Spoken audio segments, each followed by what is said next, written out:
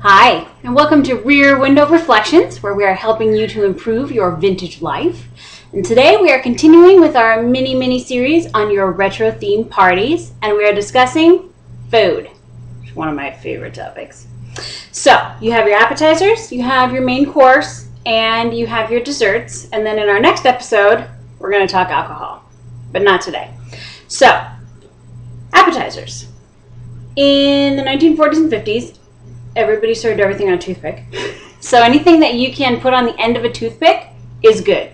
Mini sausages, pigs in a blanket, cheese cubes, any kind of meat on a toothpick, you're like good to go. Anything, deviled eggs.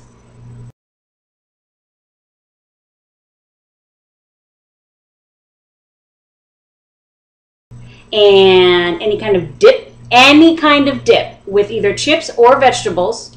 And don't forget your canapes. Anything bite-size that could be put on a little mini plate is definitely the way to go. Then you move on to your main dishes. And here we have meatloaf,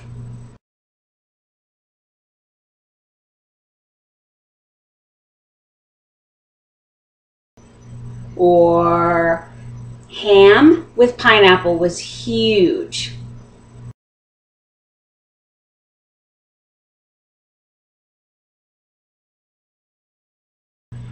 Anything with maraschino cherries added onto that pineapple, even bigger. Everybody loved that kind of stuff because pineapple specifically wasn't easily imported in the 30s and 40s. So in the early 50s, when it started being imported from Hawaii, this helped begin, the humongous tiki craze that swept the 50s. And it was a really big deal to see pineapple in the store. It was considered something super exotic. And so when pineapples began to be imported and Dole started really mass producing pineapple in a can, woo! You would have thought you totally hit the jackpot. Absolutely. Okay, dessert. Pineapple upside down cake, gigantic. Marshmallow rice squares,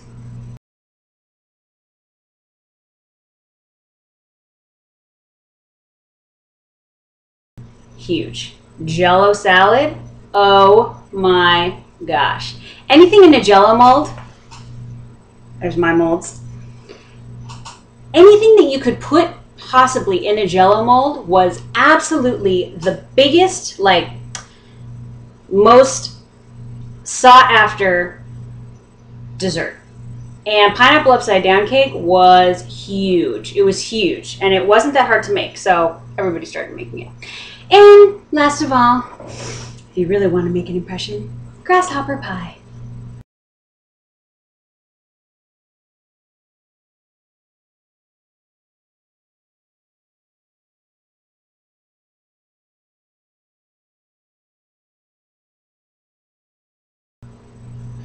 That one's my favorite.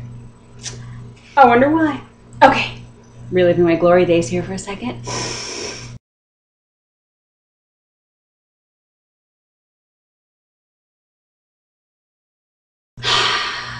I love you, America's Test Kitchen.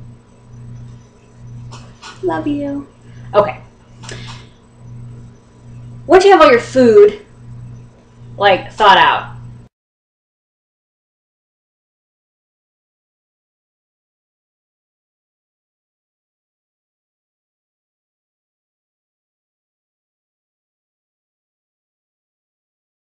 you need to be able to have, when you lay out your table with your dishes that we discussed earlier, you need a tablecloth.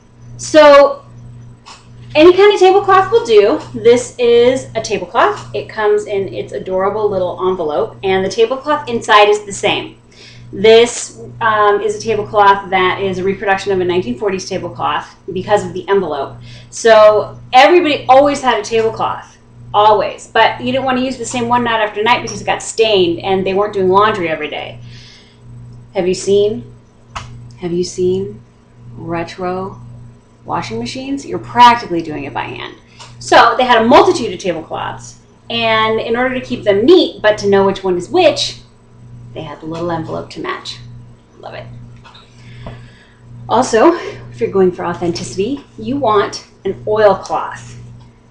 Very shiny, easy to wipe off, which is key when you're hosting a big party.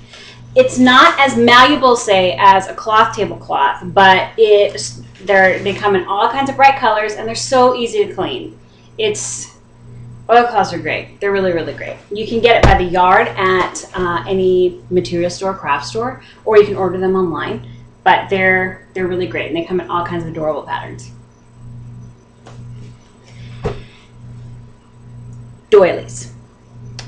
I know there's something that your grandmother had on the arms of her couch and the arms of her armchair, but they really evoke the feel of the times. And you can get them now, and they're paper, so they're disposable. So you don't have to worry about using your grandmother's doilies if she happened to hand them down to you, because antique linens are extremely hard to clean, and really linens, lace, that kind of thing, should be almost like protected, in my opinion. My Annie Jan, she keeps those kinds of scraps in like plastic sheeting in an album to preserve them so that they aren't exposed to the sun, they don't get dusty, and they're not being used. So doilies, paper doilies, they're great. You can toss them after, because inevitably somebody's going to spill. And they will really make your table pretty. Let's have roses. I think that's it. So keep these tips and tricks in mind when you're planning your retro theme party, and don't forget to join us next time on Rear Window Reflections, where we're going to be discussing boozing it up. Let me know if you have any comments as the Curl Turns 56 or on my website asthecurlturns.com. And thank you so much for joining us here on Rear Window Reflections.